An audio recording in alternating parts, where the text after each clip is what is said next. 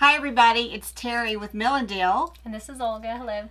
We are in the shop today going to show you just a quick arrangement that you can make for spring, and hopefully maybe you can use it for someone in the hospital or a birthday gift.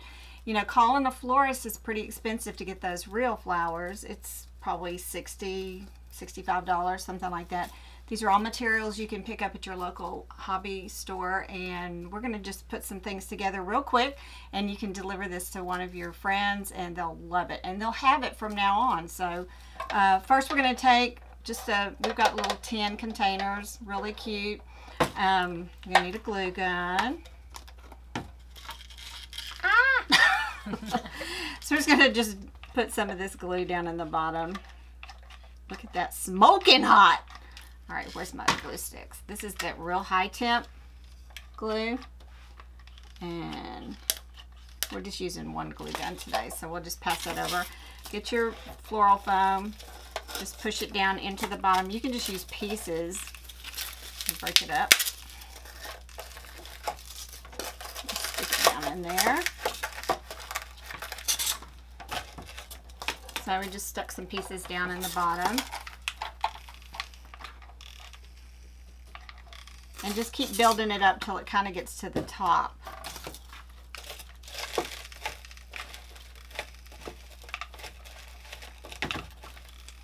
And the main thing is it's just not going to fall out. Okay, so we've got it here. And don't worry so much about these spaces around on the outside. We're going to fill that in with some moss. So you won't need to put anything over there. Now you can actually put a few little tiny pieces. This is dangerous. Be careful. We're just going to maybe take a few little wedges and stick down so it won't wobble.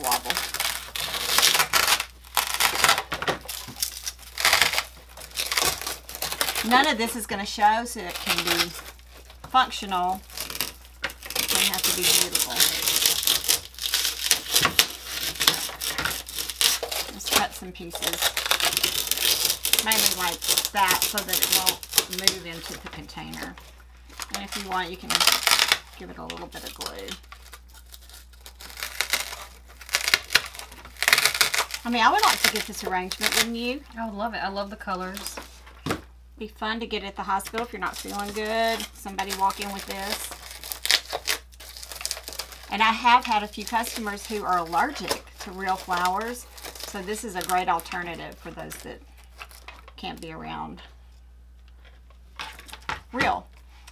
Okay, at this point I would suggest we take our reindeer moss or whatever moss you're going to use, and let's go ahead and just put that, cover the foam itself. We're going to cover this so it's hidden. I love the color. Isn't it pretty? Gorgeous. You know, this is the color of the year. Yeah. You did not know that, did you? I did. My favorite color. So let's just cover this with some glue. And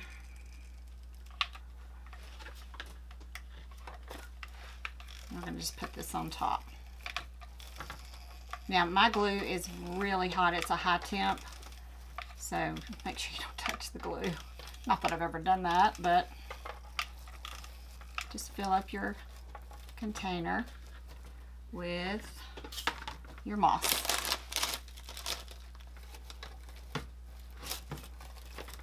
Push it down in the corners. Once we put the flowers in, it's going to hold it a little bit better. So it's not that big a deal if you don't get it all covered with the glue. Just kind of give it a good cover. And then you're going to end up with this. It's worked great. And it adds a little bit of color too. Okay, next step. Very good. Just going to cut those tags off. And any little spring bush, you could get these in bigger bushes. You know, I think Hobby Lobby sells like a bigger spring mix of flowers. These are fun. They will shape any way you want them to go. I love the colors. Now the rule of thumb in floral design is that your overall height of your arrangement should be 2 to 2.5 times higher than the height of your container. So again, I break all the rules, so it doesn't really matter. You can make it however you want to. But if you wanted this shorter, just cut your stem off, and I think I'm just going to leave mine. I think I'm going to leave mine too. I like the length. Height of it. Mm-hmm. Yeah. Okay, so we're just going to leave it, give it a little bit of glue. Oh, get off of there. And then we're going to stick this one down right in the center. Okay. And then you can kind of shape it around.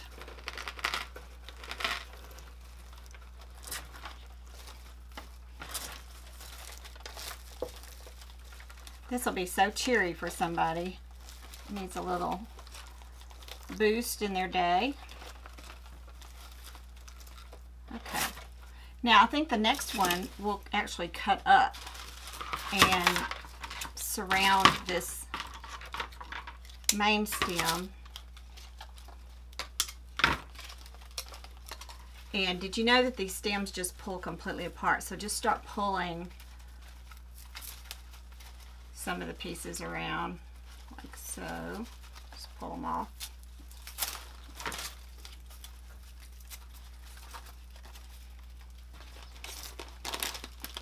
And I think it'll work good just to sort of randomly push these into the foam. Give them a little bit of glue, just a tiny little drop. And just find a spot and push it in. Now normally when I sell these type of arrangements, I use a pick machine. I think I've got it put up right now, but it does help with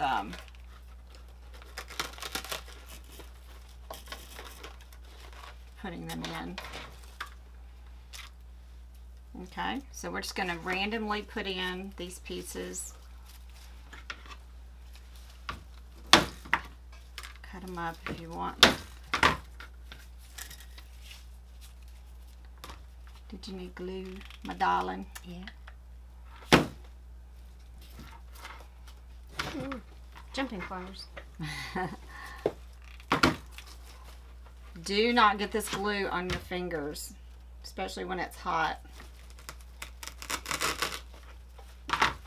Okay, I'm going to shake that around.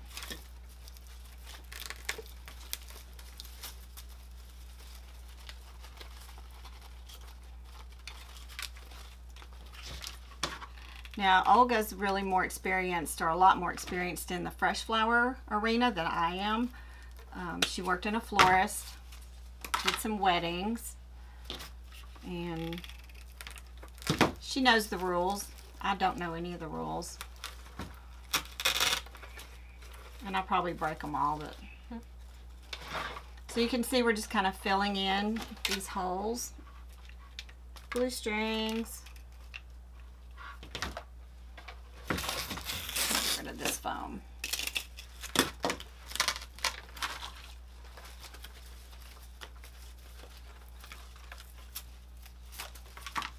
And you can use any flowers. You don't have to use, if you wanted all tulips, you could put that, maybe some ivy. Whatever's on sale at Hobby Lobby. I think they run flowers on sale every other week. It's usually every other week, and it's about half off. Yep, 50% off. Mm-hmm.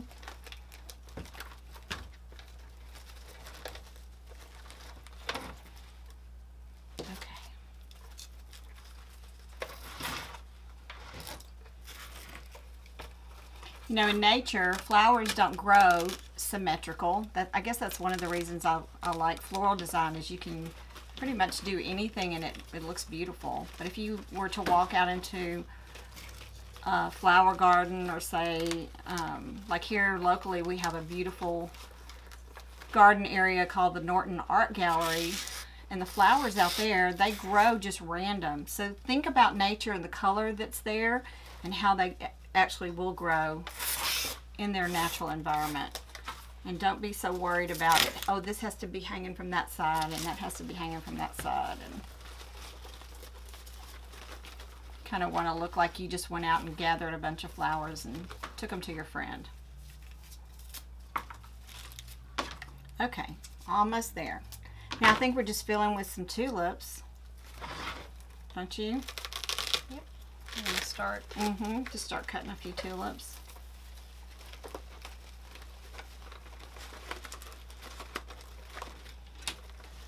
Just make sure everything's in there securely.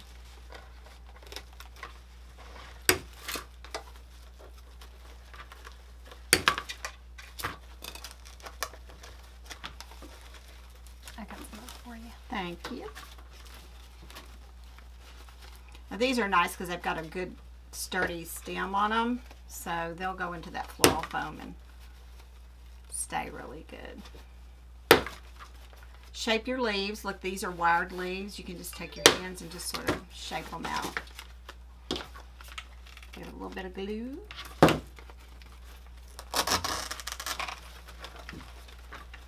And then bend your flowers so that they're kind of coming out that way.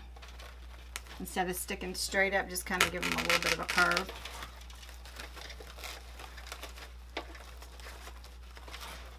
And I think what I'm going to do is put one on each corner coming out.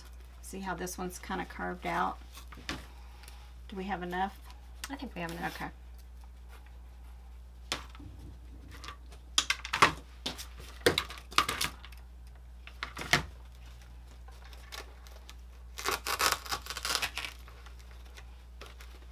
Why does your stuff always turn out so much better than mine? I don't. Why is mine better? It's just different. When I taught wreath classes, we would all start with the same materials, and I would tell the ladies, look around because everybody's is going to be different. And sure enough, everybody's personality kind of comes through on their own designs, which gives it your own unique personality.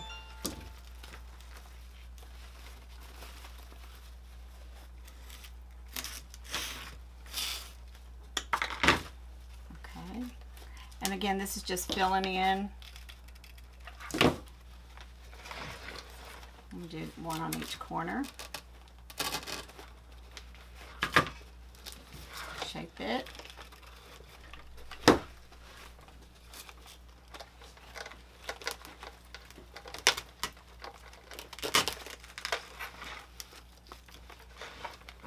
I think I need another tulip.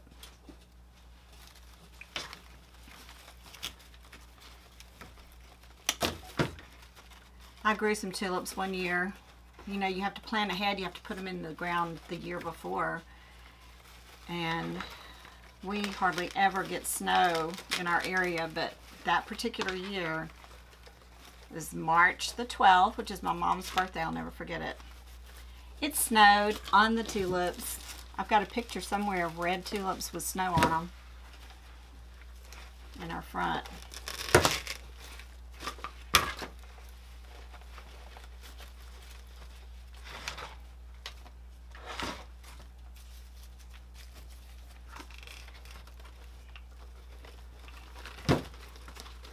Now, if you needed some filler with these, you can add little pieces of fern, which I don't have here at the table, but we could put in some more tulips.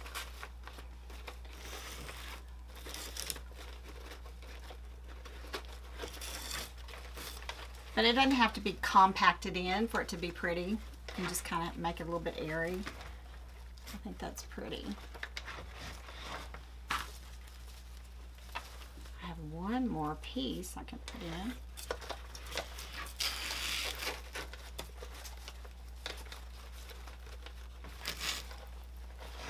Now look how pretty that is. Thank you. Now, where's the ladybugs? We just have these little cute ladybug pigs we're going to stick in there. Just kind of cut this off. Now I expect all of you to make your next flower arrangement that you need to send to somebody in the hospital. That's your homework. The great thing about this is you could make a few ahead of time, put them in a place in your house when you've got somebody in the hospital, it's ready to go. No need to call the florist. And then we're just going to put this little ladybug in there. You could put a bumblebee, a little bird nest. Isn't that cute? I love it. Now look, if you really want to get, you can get these little inserts that the florists use. Push it in there. Sign your card. Here's the envelope. Put it on there. And look how professional that looks. You can just send this to the hospital. Drop it off at the front desk and they'll be glad to take it up there to the room for your gift. And I hope you've enjoyed this tutorial on how to do a spring arrangement. Our ladybugs, I think, are happy. And these are going to be ready for our next hospital visit. Or if you need a birthday gift, or, I mean, I kind of would like this. I would like to keep it in my house, just for decorations. You Beautiful. would? Yep. You would? I would keep it. Or you would give it to me if I was in the hospital, Yes. and one I made. Anyway, thanks for being with us today. We hope you enjoyed this little tutorial, and go out and make something pretty today.